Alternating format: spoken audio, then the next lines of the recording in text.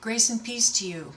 I am Reverend Cynthia Reyes Fillmore, pastor at Beulah Presbyterian Church. As we worship today, my prayer is that God's word will pierce your heart with its truth. Good morning, everyone. I welcome you to worship. We come together today to worship our God with gratitude and joy for all that He has done for us. You will notice in the bulletin there is an offering envelope. As you may be aware of, the worship services here at Beulah are broadcast on the Pittsburgh Faith and Family Channel at no cost to us. And so quarterly we take a special offering to help support Cornerstone TV so that they can continue this ministry. So this is an opportunity for you to contribute. I encourage you to be generous. Please drop them in the offering plate or make sure they get to the church office. And sports camp begins this week, Monday night through Wednesday. We could still use some help. The board for sign-ups is in Fellowship Hall. I encourage you all to stop by and take a look and sign up where you feel your gifts lie. But I know that two areas we are needful of is in golf. We need some golf assistance, and we also need some devotional leaders. Please note that the church office, the church itself, will be closed Friday and Saturday this week in observance of the holiday. And then finally, in the bulletin, you will note that I am calling our church to a season of prayer in the month of July.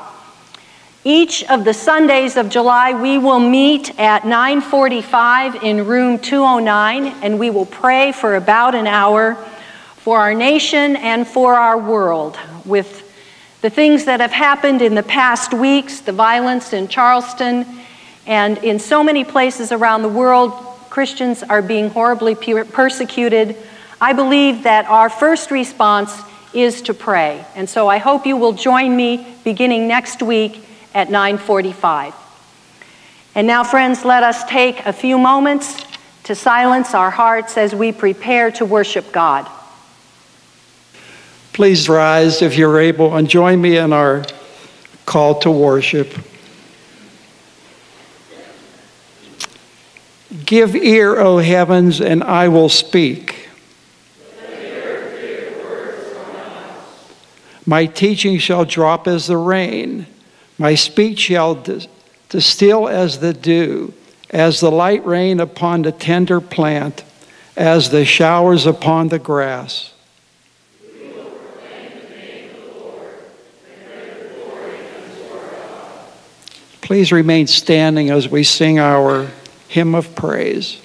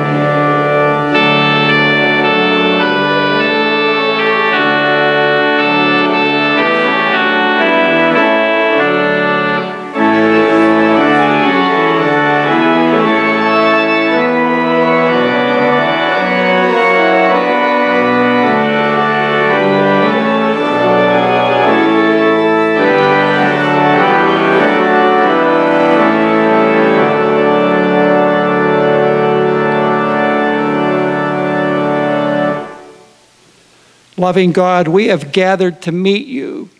We have come to listen to you, to seek you, to worship you.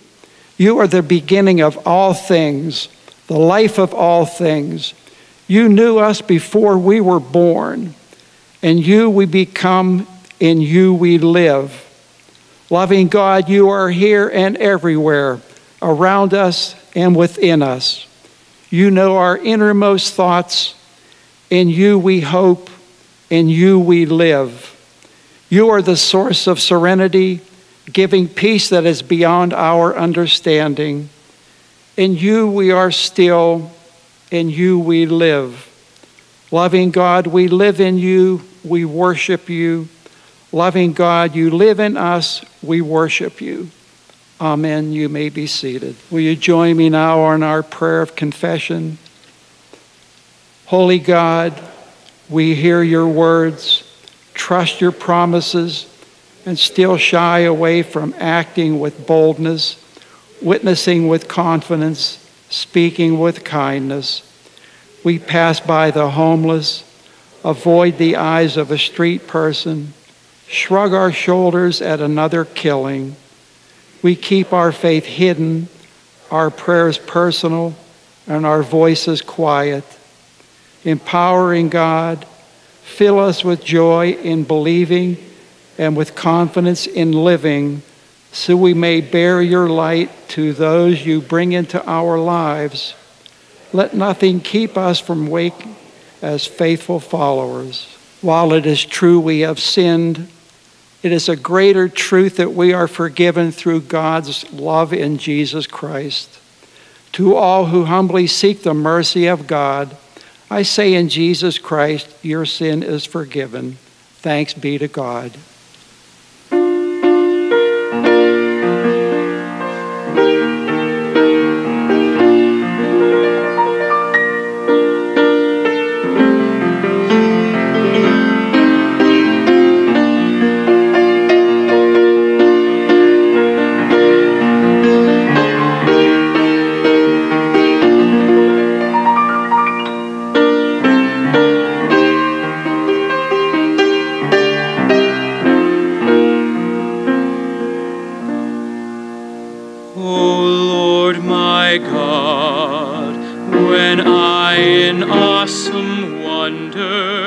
Consider all the worlds thy hands have made.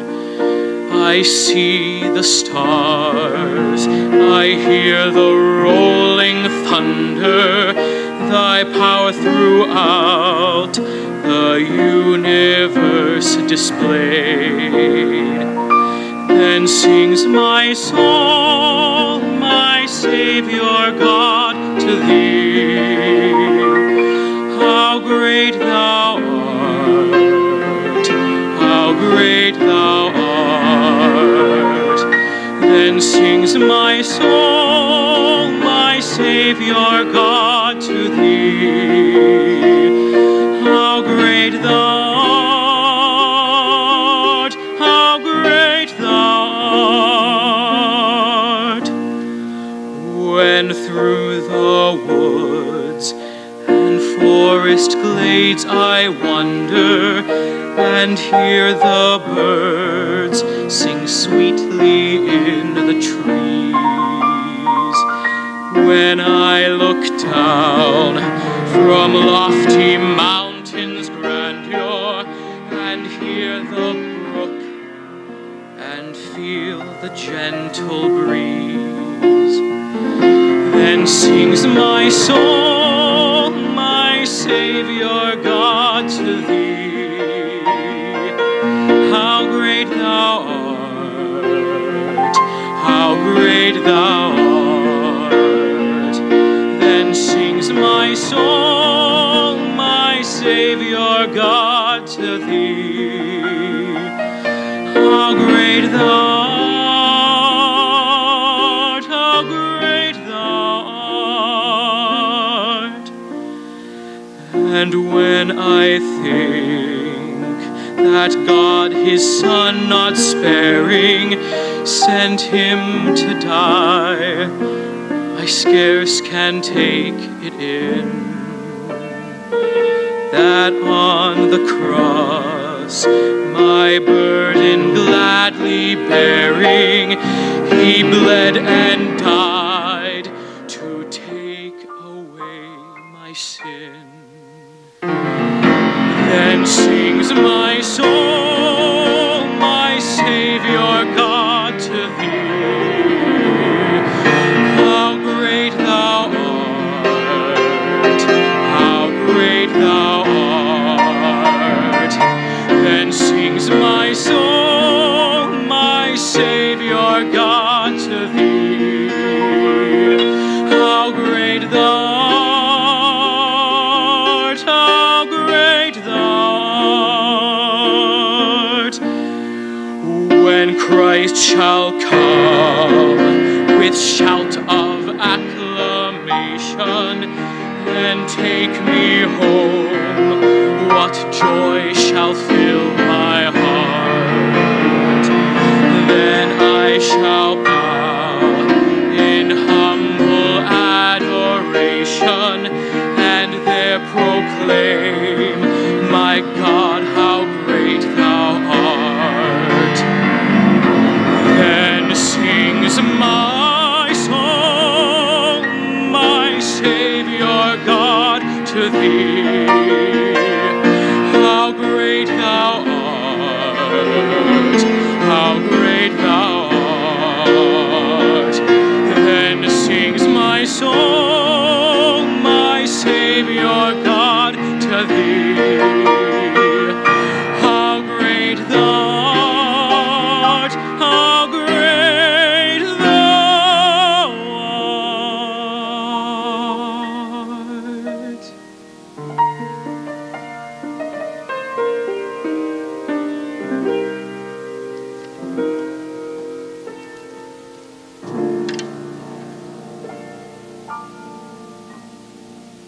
The scripture reading this morning is from the book of Jonah, chapter 1.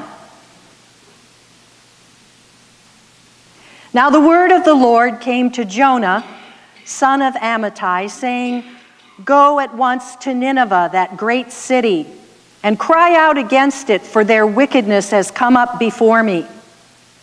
But Jonah set out to flee to Tarshish from the presence of the Lord. He went down to Joppa and found a ship going to Tarshish. So he paid his fare and went on board to go with them to Tarshish, far away from the presence of the Lord. But the Lord hurled a great wind upon the sea, and such a mighty storm came upon the sea that the ship threatened to break up. Then the mariners were afraid, and each cried to his God. They threw the cargo that was in the ship into the sea to lighten it for them. Jonah, meanwhile, had gone down into the hold of the ship and had lain down and was fast asleep. The captain came and said to him, What are you doing sound asleep? Get up, call on your God. Perhaps the God will spare us a thought so that we do not perish. The sailors said to one another, Come, let us cast lots, so that we may know on whose count this calamity has come upon us. So they cast lots, and the lot fell to Jonah. Then they said to him, Tell us why this calamity has come upon us. What is your occupation? Where do you come from? What is your country? And of what people are you? I am a Hebrew, he replied. I worship the Lord, the God of heaven, who made the sea and the dry land. Then the men were even more afraid and said to him, What is this that you have done? For the men knew that he was fleeing from the presence of the Lord, because he had told them so. Then they said to him, What shall we do to you that the sea may quiet down for us? For the sea was growing more and more tempestuous. He said to them, Pick me up and throw me into the sea, then the sea will quiet down for you. For I know it is because of me that this great storm has come upon you. Nevertheless, the men rowed hard to bring the ship back to land, but they could not, for the sea grew more and more stormy against them.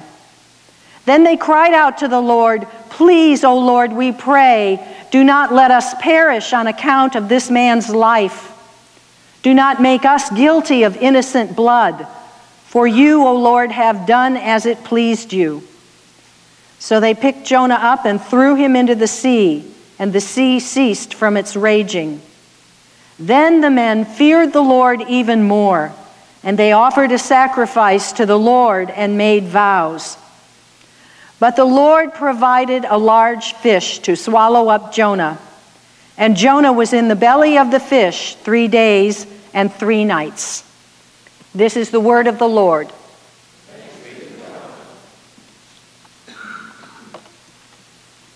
Invite the children to come forward as we sing.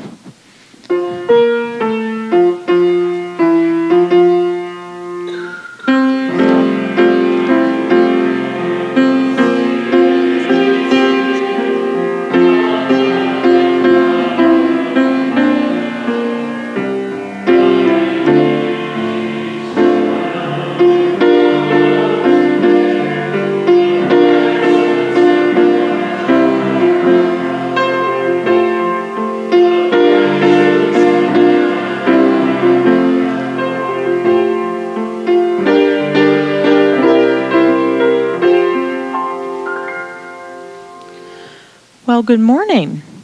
So I'm not Miss Carolyn. Miss Carolyn is on vacation, so I get to spend some time with you today. Pastor Cynthia read us a story about Jonah. Jonah was a prophet of God, and he was sent by God to tell the people of Nineveh that they weren't doing what God wanted them to do. At least he was supposed to tell them that, but he ran away instead. I wonder if you guys can help me with something. I want one of you to try to run away and hide from me. You want to do it, Jordan? All right, there's a catch, though. You have to hold on to this ribbon. All right, let's try it. Good job, Jordan. So because of the ribbon, I could follow Jordan to where he was, right? He wasn't hiding very well. No. Jonah couldn't run away from God's love either. God always knew where Jonah was. God knew Jonah was being disobedient and was sailing away in a boat because he didn't want to deliver the message to Nineveh. God knew that. We can't run away from God's love. It's just not possible. God's love is too big. The creator of the wind and the waves always loves us and always knows where we are, even if we're being disobedient like Jonah. And he will seek us out because he loves us. So let's pray and thank God for his love. Dear God, thank you so much for your great love. Your love is so big, we can never, ever run away from it. Please help us to remember that you care about us and watch over us, just like Jonah. Amen. All right. Well, let's go out of our sanctuary and go to the knowing place and hear another story of God.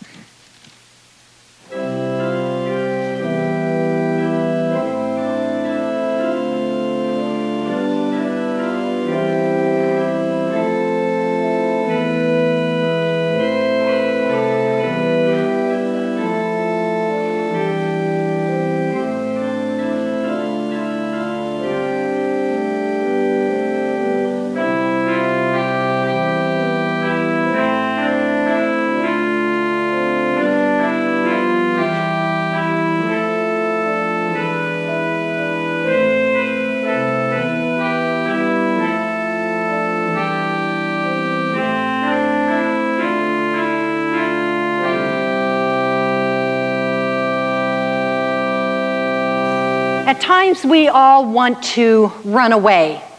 We want to escape. Lieutenant Kelly Flynn was the first female bomber pilot, and she was allowed to resign from the Air Force rather than face court-martial. She was charged with conduct unbecoming an officer disobeying an order, and for making a false statement in which she lied to her superior officer. She had an affair with a civilian married man, and she knew the consequences before her actions, but when she was charged, she preferred to escape, to leave the Air Force rather than face the consequences. At times, as I say, we're all tempted to run away, running away from God, running away from what He wants us to do. And that's exactly what Jonah was doing. 2 Kings chapter 14 tells us that Jonah was a prophet during the reign of Jeroboam II in the northern kingdom of Israel. And Jonah lived in Galilee, and God called him to go to Nineveh in modern-day Iraq and to preach to the Assyrians. Now, most of the time in Scripture, we see that a prophet was perhaps called to preach against a people, but allowed to remain in his own native country. But not Jonah. Jonah was called to go as a missionary on foreign soil and call the people to repentance. God asking Jonah to go to Nineveh would be like God asking one of us to go to ISIS and speak judgment and salvation to them. When God called Jonah to go to Nineveh, Jonah was horrified. Nineveh? Our nation's worst enemies? And that's exactly what they were, because the Assyrians were brutal warriors. There is art that depicts these scenes of the Assyrians decapitating people, impaling heads on stakes and the like. Also, Nineveh was a very rich city. The book of Nahum tells us that there was an endless supply of gold and silver and wealth, plunder from surrounding nations. And with the exception of Babylon, God's people were harmed more by Assyria than any other nation. But Assyria did not do this out of any long-standing hatred against the Israelites. They warred against Israel simply as another nation along the path to the domination of the world. So when Jonah received this call to preach repentance to these people, he was not happy. Later on in the book, he said to God, "For I know you are a gracious and compassionate God, slow to anger and abounding in love, a God who relents from sending calamity." Jonah was afraid that if he went as God commanded and the people repented, God would be merciful to them. That was really at the core of his resistance. He hated the Assyrians, and the last thing he wanted to do was to be an agent of salvation for his worst enemies. He wanted them to be punished for their wickedness. And so Jonah ran away. He went off in the opposite direction from Nineveh on the way to Tarshish. He found a ship and he paid the fare and got as far away from God as possible, or so he thought. Now, logically, we know that trying to run away from God doesn't make any sense. It's an exercise in futility. But we still try to do it in many ways. One of the ways that we try to run away from God is to ignore Him and ignore what He has said to us, such as the fact that God has asked us to put Him first in our lives, to give of our first earnings to Him, to give of our time and our talent to Him. We also try to run away from God or ignore the fact that God asks us to love one another, to refrain from slander and speaking critically of others, or the fact that God asks us to go to each other, to work out our differences in ways that build unity, or the fact that God asks us to go and serve in His name. We struggle to remain faithful to what God wants us to do, And we're tempted to take the easy way out and run away from our problems, run away from our responsibilities to God. The story of Jonah teaches us that running will get you nowhere. You can try to run away from God, but you sure can't hide. 3 things. Running away from God is costly, it's embarrassing and can even be painful, and running away from God is ultimately unfulfilling. First of all, running away from God is costly. Instead of obedience, Jonah chose to separate himself from God. In the first 3 verses of the book, we are told that twice he ran away from the presence of the Lord. And your relationship with God will suffer if you are rebellious and disobedient. Sometimes people ask, why does God seem so far away? Well, the first thing to check is, have you been obedient to everything God has asked you to do? And until you do what God has asked you to do, there will not be much peace. And there will not be the same sense of intimacy you had with God. Also, running away is costly at times for other people, not just ourselves. Jonah put the entire ship and its crew in danger. And he ran into a literal physical storm. When we are disobedient, at times God will send a storm to get our attention. So do you really want to pay the cost of rebellion, the lack of fellowship with God, and the lack of peace? Running away from God is costly. And then secondly, running away from God is embarrassing, and it can even be painful. There was a gentleman who was sitting in on a book discussion group, and at one point he got so offended by something someone said that he got up, went out the door, and slammed it behind him.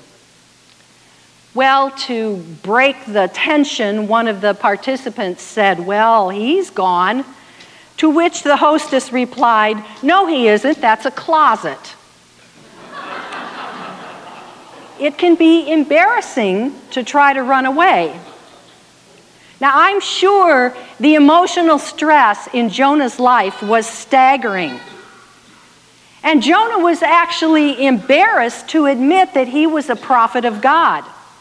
The sailors asked him 5 questions, but he only answered 2 of them. He never answered the question, "What is your occupation?" It took considerable pain inflicted upon everyone before Jonah was willing to confess his disobedience and admit that he was the reason these people's lives were in danger. So rebellion against God can be embarrassing and it can be painful. You can't deny the pain that Jonah experienced in being swallowed by a large fish. Now, here is where many people have trouble with the story of Jonah. They dismiss it as a tall tale, the mother of all big fish stories, an allegory, anything but the truth. But yet, the Bible talks about Jonah as an actual historical figure, even Jesus. In Matthew chapter 12, Jesus said, "As Jonah was 3 days and 3 nights in the belly of a huge fish, so the Son of Man will be 3 days and 3 nights in the heart of the earth." He was referring, of course, to his death and resurrection. And I wonder if we can accept the fact of the bodily resurrection of Jesus, why do we have a problem with the story of Jonah being swallowed by a large fish? And if a scientific explanation is helpful for you, whole animals as large as a man have been found in the stomachs of the sperm whale, the whale shark, and the white shark. But either way, the lesson in the story of Jonah is that running away from God can not only be embarrassing, but it can also be painful. And then finally, running away from God is ultimately going to be unfulfilling. Because God's plans and purposes for Jonah were put on hold because of his rebellion. Think about it this way. You're traveling along on a highway toward your destination. But you decide to take an exit and go off over here somewhere. And as long as you meander around, you will never be able to reach your destination. So God sent a storm to get Jonah's attention. And we get storms in our lives also, ways that God gets our attention. How long does a storm last? Well, how long does it take for God to get your attention? God sent a storm which was perfectly suitable for Jonah's need for spiritual maturity. And it can happen that way for us as well. So remember, running from God is ultimately unfulfilling because your life purposes will be put on hold. Jonah learned that the farther he ran, the more painful coming back would be. Jonah ran and he thought he could hide, but God sent a storm and a fish to get his attention. Out of love, God would not let Jonah go. And when Christina had Jordan run down the aisle with that red ribbon, I thought that red ribbon is God's tether. Always with us, always wanting to draw us back to himself. You can run from God, but you can't hide. Late one night, on an abandoned stretch of interstate highway, a woman was driving alone, and she noticed a semi in her rearview mirror. He was barreling toward her with his blinker on, and as he pulled to the side of her window, she heard the whoosh of the air brakes, and suddenly he pulled back behind her with his huge lights blinding into the car. She pressed down on the accelerator to get away from the truck, and her anxiety and fear heightened because the truck drove right up behind her and kept right on her bumper. So she panicked and she slammed down the accelerator to try to get away from the truck. She desperately began to search for an exit, and finally she saw one, and she flew off the ramp and screeched into a gasoline station, and she jumped out of her car and ran into the station screaming for help.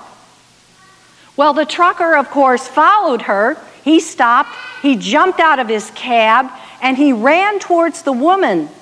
But when he got to her car, he stopped, and he threw open the back door, and he pulled out a man who had been hiding behind her seat. Sometime in the night, an unknown assailant had slipped into this woman's car and was just waiting for an opportunity to attack her. And from his high vantage point, that trucker saw the man hiding. For this woman, the one that she feared and was running from, was the one who could save her life. The lesson in the book of Jonah is that when we try to run from God, things do not go well. And it's a lesson that each and every one of us needs to hear.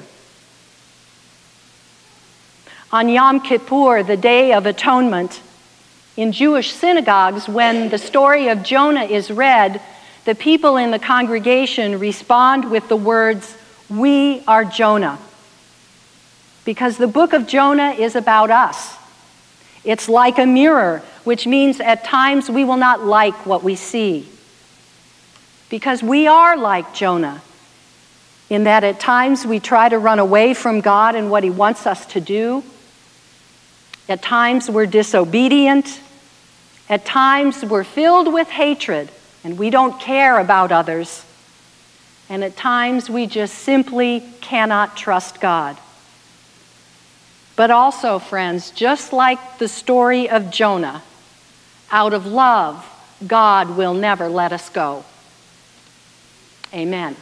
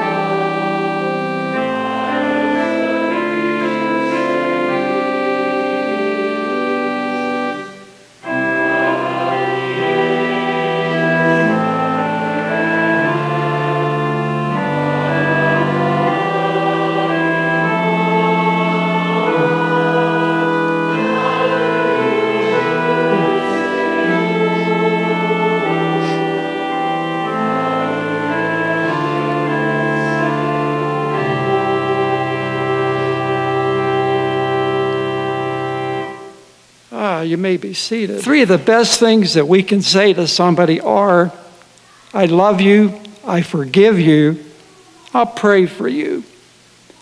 Before we pray this morning, I'd like you just to look around the sanctuary a bit. Just look around. You're going to see family. You're going to see friends. You're going to see folks that you know as church friends. Perhaps you're going to see strangers. What I'd like you to do this morning is pick somebody that you've seen. In our time of prayer, I want you to pray for that person. And afterwards, if you feel led, to go up and tell them, I prayed for you today. If you don't know them, introduce yourself. Let the Holy Spirit work. I had it easy because Dennis, Missouri, walked up and he said, I'm going to have a knee operation done. And I thought, I'm going to pray for Dennis today. Then I saw a family that I dearly love. And I'll pray for them as well.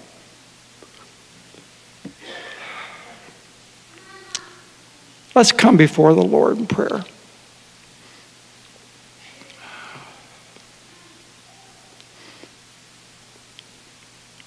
Father, this week we remember our prayer families, Gloria Fulton, Michael and Arta Smith, Dorothy Jones. We pray for that special person or persons that you laid on our hearts just a moment ago. We pray that that person will know your love and perhaps know somebody new for the first time. We pray for those families this week, Lord, loved ones. For the family of Dave Kinsel, whose memorial service was yesterday. We pray for those that are sick at home or in a hospital. We continue to pray for persecuted Christians around the world, those who suffer unbelievable hardship, terror, and death for proclaiming Jesus as Lord. We pray for grieving people in Charleston, that they may continue to come together through God's love and in the power of the Holy Spirit be united and reunited with each other. Lord, hear our prayers. Almighty God, in Jesus Christ, you taught us to pray, to offer our petitions to you in his name. Guide us by your Holy Spirit that our prayers for others may serve your will and show your steadfast love through that same Jesus Christ our Lord. Gracious God, you have called us to be the church of Jesus Christ.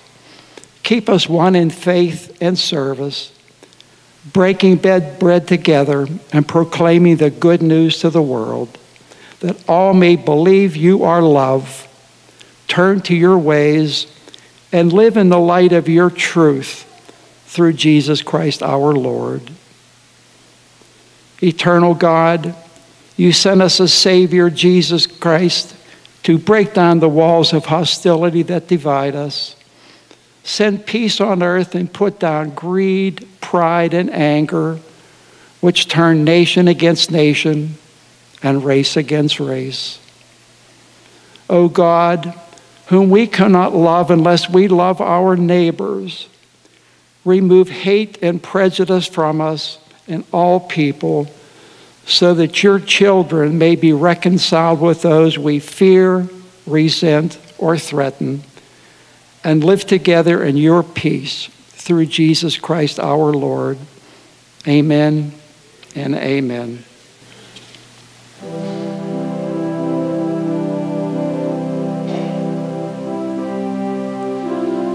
Our Father,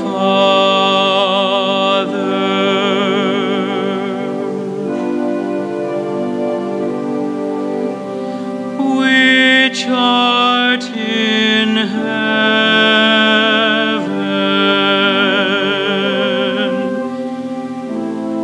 hallowed be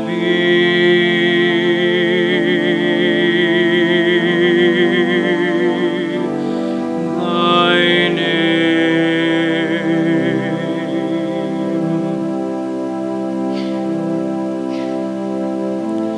Thy kingdom come, thy will be done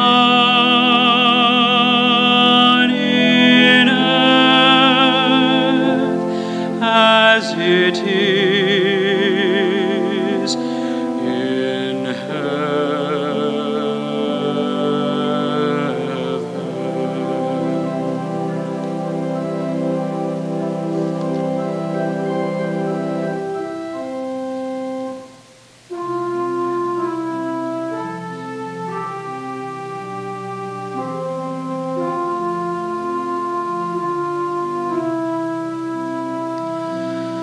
Give us this day our daily bread, and forgive us our debts as we forgive our debtors.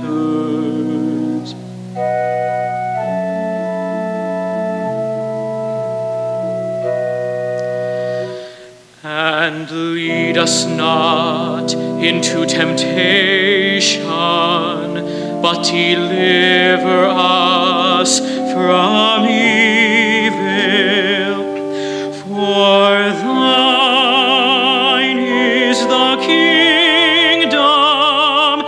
and the power and the glory forever.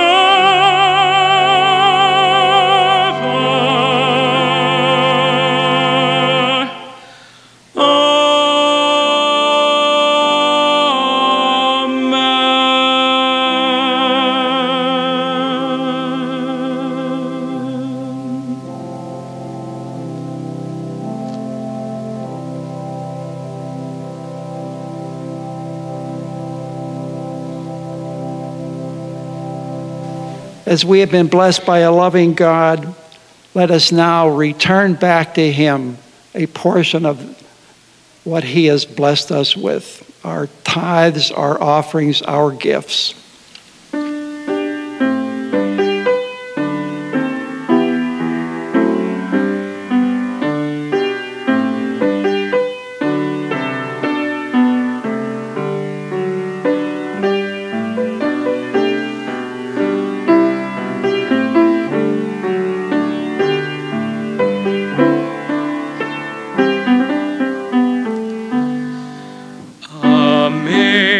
Amazing grace, how sweet the sound that saved a wretch like me. I once was lost, but now am found, was blind, but now I see. 'Twas grace that taught my heart to fear, and grace my fears relieved. How precious did that grace appear the hour I first believed. Through many dangers, toils, and snares, I have already come. 'Tis grace has brought me safe thus far, and grace will lead me home. The Lord has promised good to me, His word my hope secures. He will my shield and portion be, as long as life endures. When we've been there 10,000 years, bright shining as the sun, we've no less days to sing God's grace than when we'd first begun.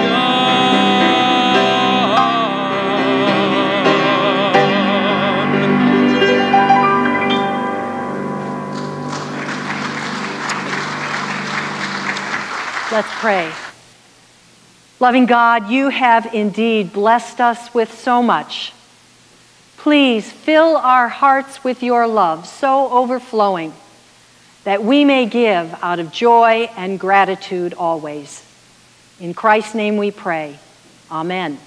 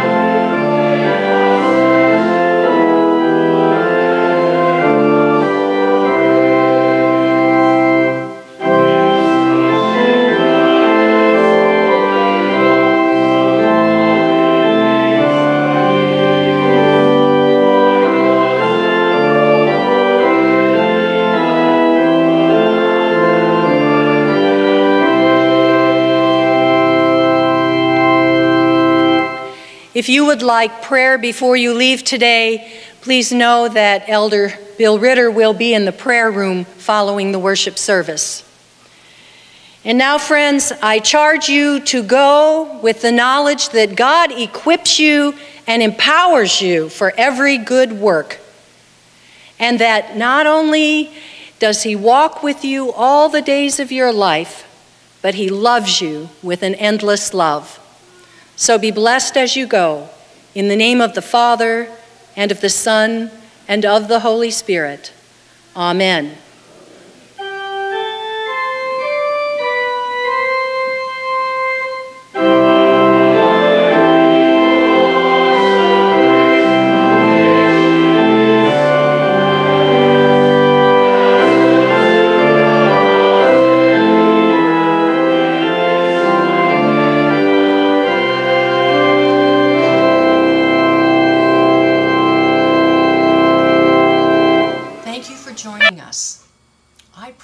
That you have been blessed, even as you have blessed God with your worship. Go now, in the power and strength of God's own Holy Spirit, to love as you have been loved. Thanking you, Jesus. Thanking you, Jesus. Thanking you, Jesus. Thanking you, Jesus. Asante, Yesu. Asante, Yesu. Asante,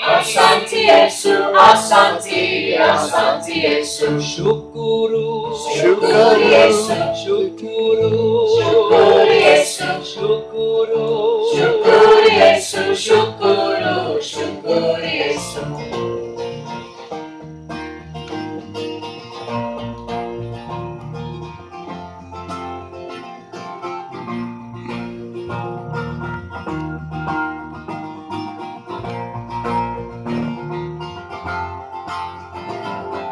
These are the days of Elijah, declaring the word of the Lord.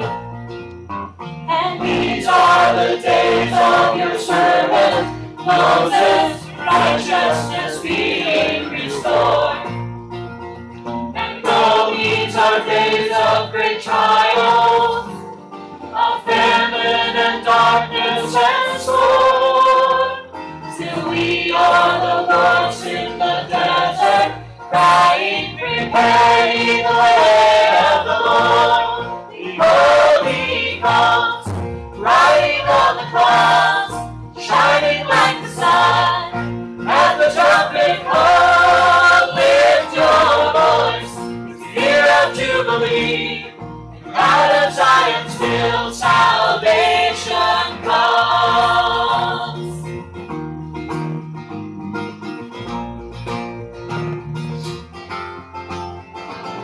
And these are the days of Ezekiel, the dry bones becoming as flesh. And these are the days of your servant David, rebuilding a temple of praise. And these are the days of the harvest, the fields are as white in the world, and we are the laborers in your vineyard, declaring the word of the Lord. Behold, He comes, riding on the clouds, shining like the sun. At the trumpet call, lift your voice. It's the year of Jubilee, and out of Zion's hill salvation comes.